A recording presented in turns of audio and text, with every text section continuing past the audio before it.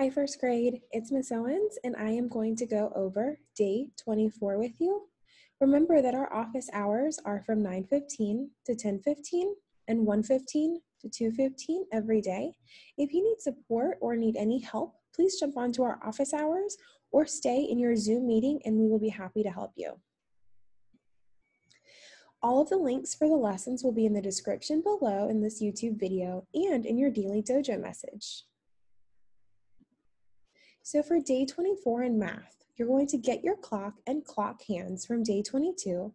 Use your clock to show 2:30, 4:30, 12:30, 9:30, and 6:30. Draw a picture of each time and write the times beside the pictures in your math journal or on paper. In your math journal or on a piece of paper, describe how an analog clock and a digital clock are the same and different. Make a list of where you have seen digital clocks being used. Make a list of where you have seen analog clocks being used. We've already made you a tree map of the different types of clocks that you may have seen before. So we have analog and digital. In your classroom, you may have seen a classroom clock. It looks like this with the hands and the numbers. Or you may have seen a cuckoo clock before, where it has the little bird that jumps out on every hour. There's also digital clocks, where it just has the number written, and that can be an alarm clock, a cell phone clock, or a microwave clock. I want you to continue my list of other places that you've seen these types of clocks, as well as talk about what is the same and what is different about these types of clocks, and write it in your math journal. Now I'm going to show you how to draw on an analog clock. Yesterday, you should have done a drawing on an analog clock of time to the hour. Today, we're going to focus on time to the half hour. And what I mean by that is that yesterday you might have done 3 o'clock, but today we're going to do 3:30. So let's remember that our red smaller hand is the hour clock, and it shows us what hour it is. The blue longer arm or hand shows us how many minutes have passed. So if we look at this clock, it's a little bit different from yesterday because the hour, you're used to seeing the hour exactly on the hour. But because 30 minutes have passed, it's going to be right in between the two numbers. So it's between the 3 and the 4. So it's not quite 4 o'clock because it is 3:30. Okay, and the blue hand is pointing at the 6 all the way at the bottom. Each one of these numbers counts for 5 minutes. So 5, 10, 15, 20, 25, 30. Or you can count the individual small lines. But so this, our hour hand is between the 3 and the 4. So it's 3:30. It will only be 4 once it has gotten to 4 or passes 4 just a little bit. That's what's tricky about it. Now let's look over here. It says 5:30, so we need to draw 5:30. So remember, if we're doing 30, the minute hand is going to be on the 6. It's going to be half an hour. We can also double check by counting 5, 10, 15, 20, 25, 30. All right, we've checked it. That looks correct. Now let's check the hour. If it was exactly on 5, it would look over here. But because 30 minutes have passed, it's going to be right in the middle between the 5 and the 6. The next two are a little bit tricky, and they look a little bit different. So our first one is 12:30. Let's double check our minutes. Okay, so 5, 10, 15, 20, 25, 30. So our minute hand is correct because it should be 12:30. Now, if it was going to be 12 exactly, it would be facing straight up, but because it's 30 minutes past, it's right in the middle between the 12 and the 1. We're going to look at 6:30 now. Our minute hand should be on the 30, should be right in the middle. So let's double check this again. 5, 10, 15, 20, 25, 30. Okay, now we're looking for the hour for 6. Because it's 30 minutes past, it's going to be halfway in the middle between 6 and 7. So it says 6:30. Now you need to complete the rest of the times listed on your packet in your math notebook.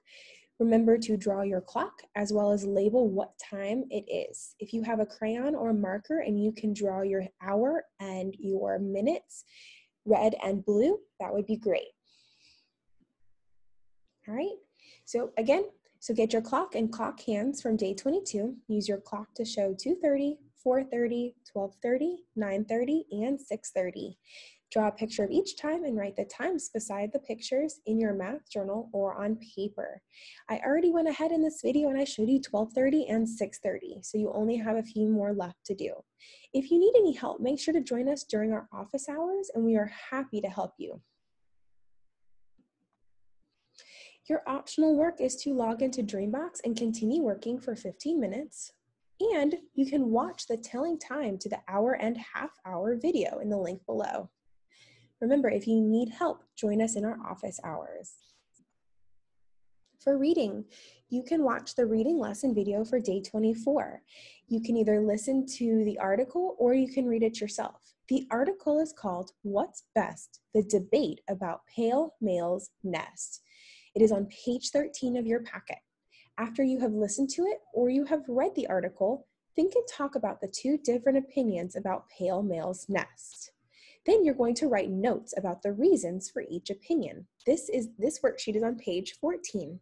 Remember, an opinion is something that you think. My opinion about colors is pink is my favorite color, but my opinion may be different from someone else's opinion. So let's think and talk about the two different opinions about pale male's nest. So here is your article.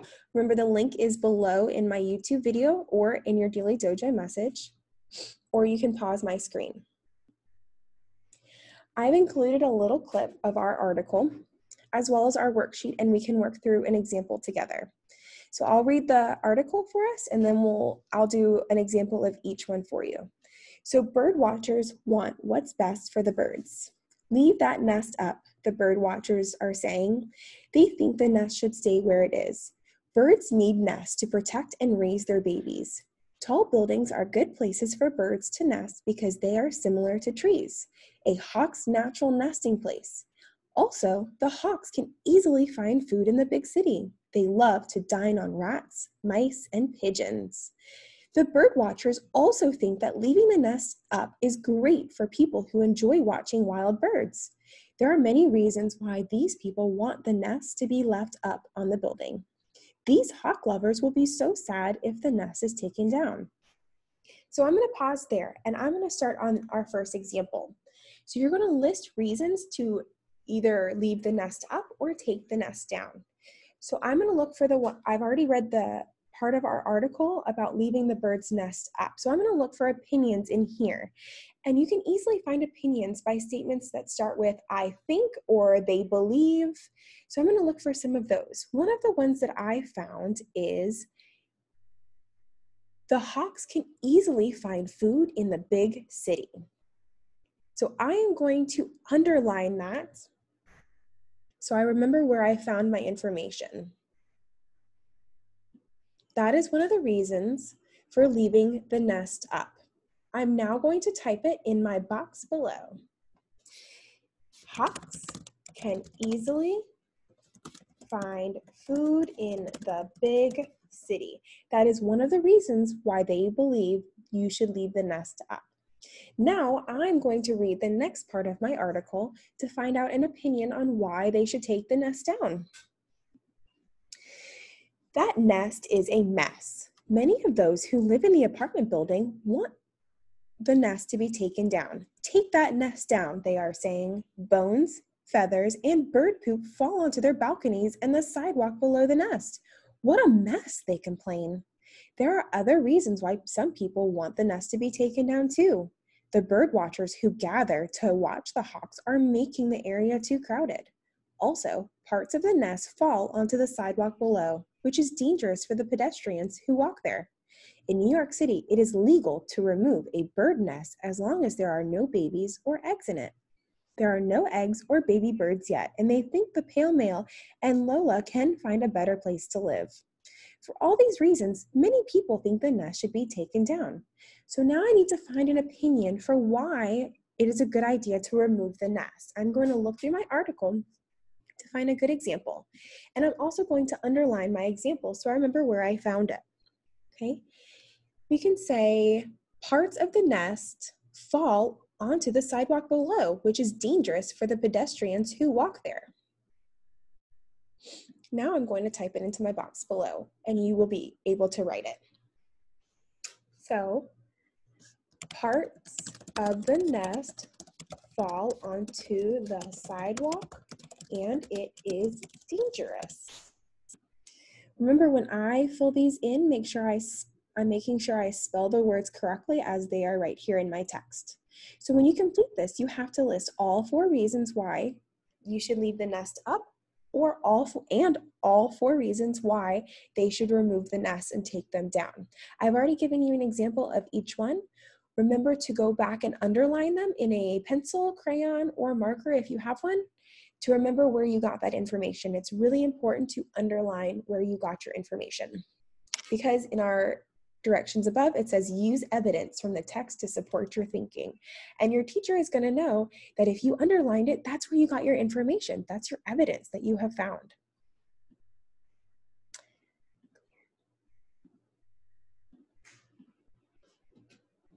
All right, so for word work, you're going to watch the word work instructional video for day 24. You're going to sort it out. Fold a piece of paper into thirds or create a tree map. Write ER, IR, and UR at the top of each section. Sort your cycle 20 words by writing them under the correct spelling pattern. Read each list of words out loud. See the word list below on page 18. I made a mistake. It should say day 24, and I apologize about that. But here are your cycle 20 words. So you can pause on the screen so you can copy them down. An example of how you can do your work in your notebook, Bossy R. So I have created a tree map and I have labeled each one as ER, IR, and UR. You will put your ER words in here, IR words in here, and UR words here. These are not your words. This is just an example. So please do not copy down these words. Optional. So you can try to find other words that have the ER sound spelled with ER, IR, or UR. You can look in a book or look around your home. Add them to your tree map and submit to your teacher. Your science topic is energy transfer. So plants and animals get their energy from different places. Plants use heat energy from the sun to make food. Plants are called producers because they make their own food.